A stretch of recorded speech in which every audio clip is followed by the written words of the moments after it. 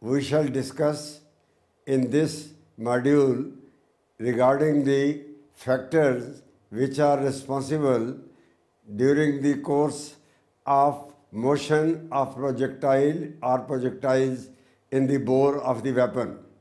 We have already discussed many factors in part 1 of the module, but there are several others which need to be attended to, and they are creation of the high pressure in the barrel, calculation of the muzzle velocity of the projectile, and third is bullet jump and vibration.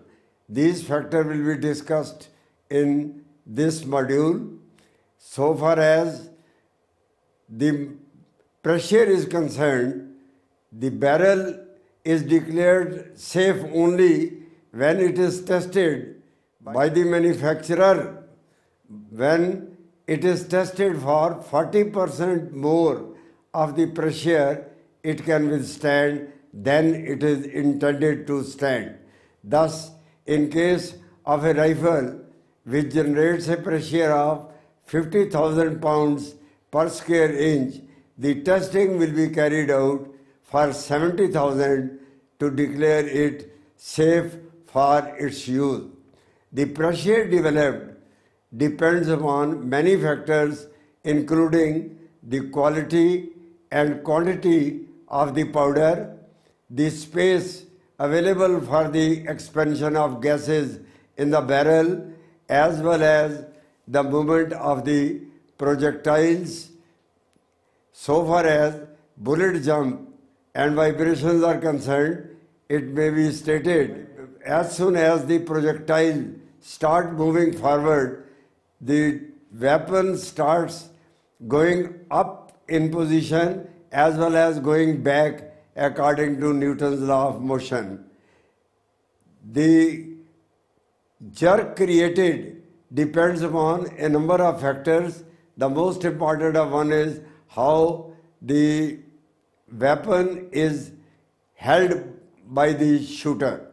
So far as the calculation of velocity and generation of pressure is concerned, they have been discussed very well in this schedule. So far as bullet jump is concerned, it is quite noticeable in case of handguns, say revolvers and pistols, but it may not be so in case of rifles, because the double barrel guns and rifles may have vibration sideways also. It depends upon the manner in which it is held against the body. The number or the quality or the quantity of jump will depend upon the manner in which it is held against the body of the shooter.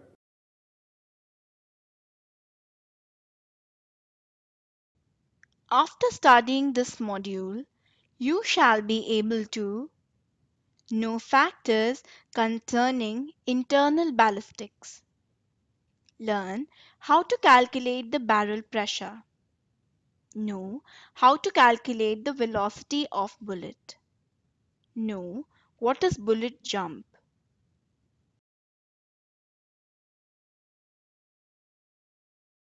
Internal ballistics is the study which deals with the motion of a projectiles in the bore of the weapon and involves a large number of factors.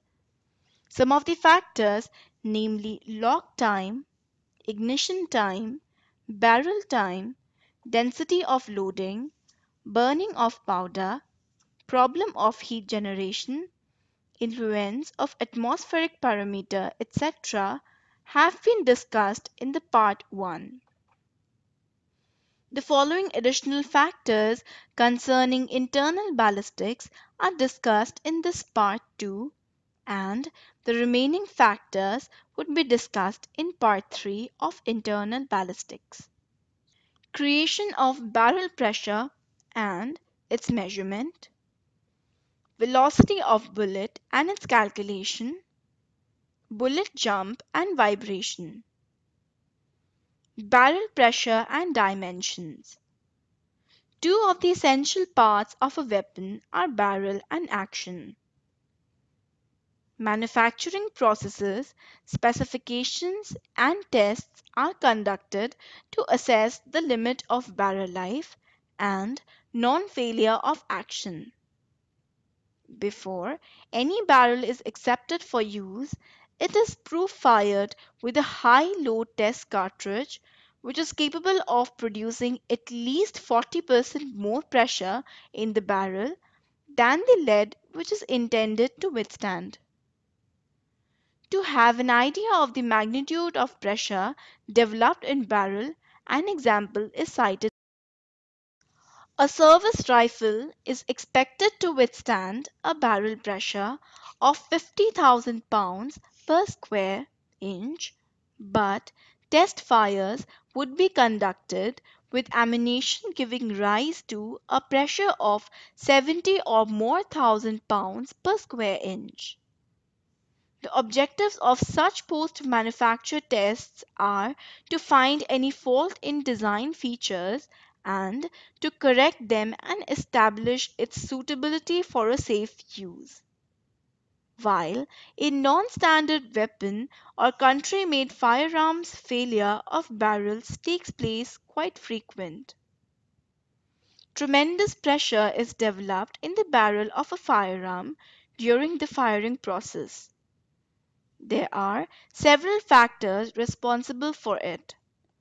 Some of the important factors are detailed: the quality and quantity of powder charge, the available space for expansion of gases produced, the chemical nature of the powder, surface area of the burning propellants. Different types of powders, namely progressive powders, degressive powders, and constant burning powders, produce different maximum pressures. Maximum pressure developed is considerably less in the case of progressive powders than in other powders. The pressure developed by the various types of powders inside the barrel. Vertical line represent pressure. This curved lines relates to the degressive powders, where the burning surface area decreases continuously. The second curve relates to constant volume burning surface area powders. Curve relates to progressive powders. The maximum pressure is considerably less than on other powders. Pressure. Formation of excessive pressures may bust the firearm, causing at times even fatal accidents. Such cases come up in criminal investigation. Likewise, the development of low pressures in some firearms used in commission of crime may lead to unexpected types of injuries which require careful evaluation. Hence, it becomes essential to measure and understand the formation of pressures inside the barrels. There are additional factors which contribute to the development of pressure to some extent, namely shape of the cartridge case and depth of grooves in the barrel. For the same quantity of powder, greater pressure will be developed if there is an abrupt junction between the neck and the case. Measurement of pressure. The pressure developed by ammunition is always measured to find out if the firearm is within the safe limit or not.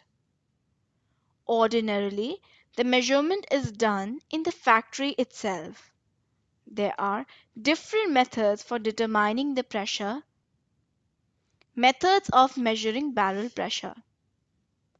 Assuming that the weapon is in a good condition and that the correct type of ammunition is being used, it is the pressure produced in the barrel which ultimately decides whether the bullet will reach the muzzle, exit from the barrel at an acceptable velocity, or destroy the weapon completely.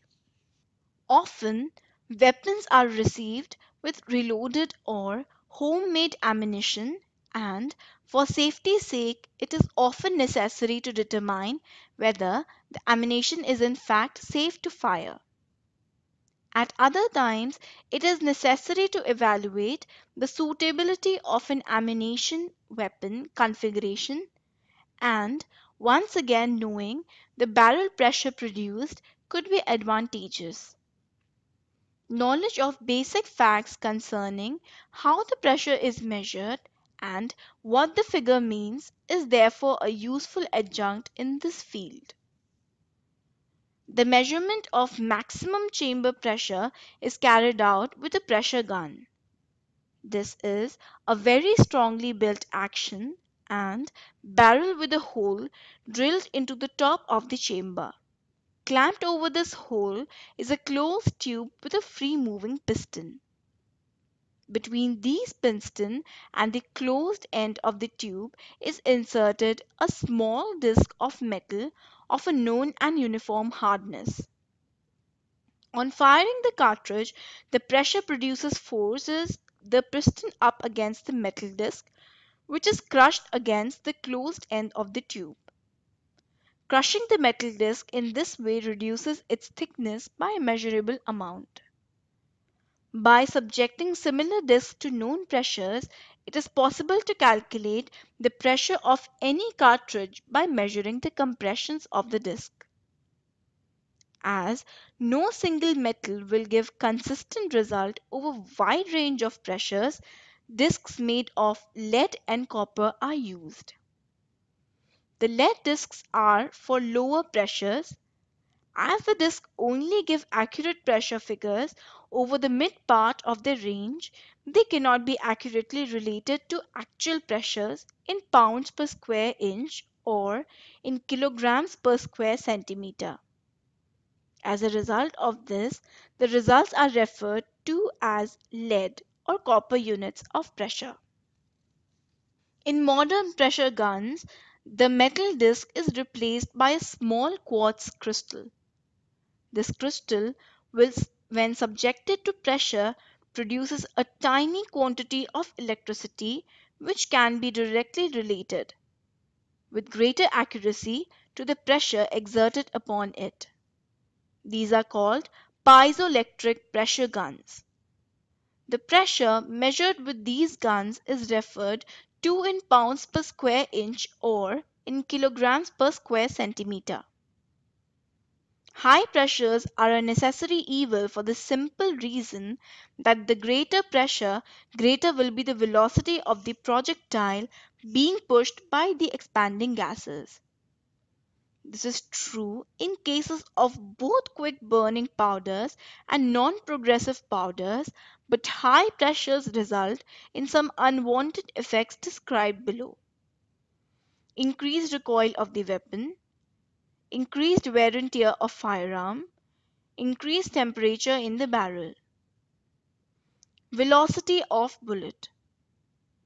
The designer of firearms and ammunition have aimed to hurl projectiles with a suitable velocity so that they strike targets at a particular range, keeping in mind to strike a balance between charge weight and velocity of recoil of the firearm. Since every action has an equal and opposite action according to Newton's law of motion.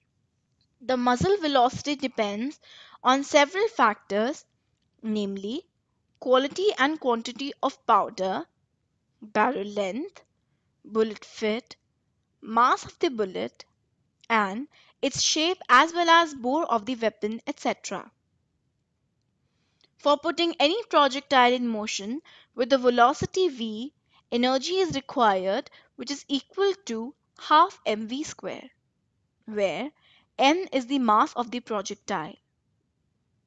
If a stone is thrown manually or through other means, energy required could be supplied by the person throwing the same because it is small. In case of small arms, the velocity generated is much higher, so chemical energy is harnessed for the propelling of projectiles. Calculation of muzzle velocity.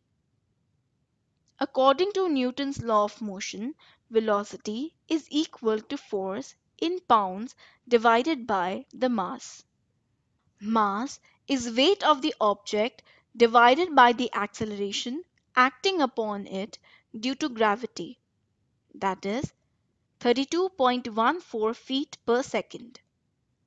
This is given by V is equal to Ft by m, where V is the velocity, t is the time during which force acts, and m is mass of the object.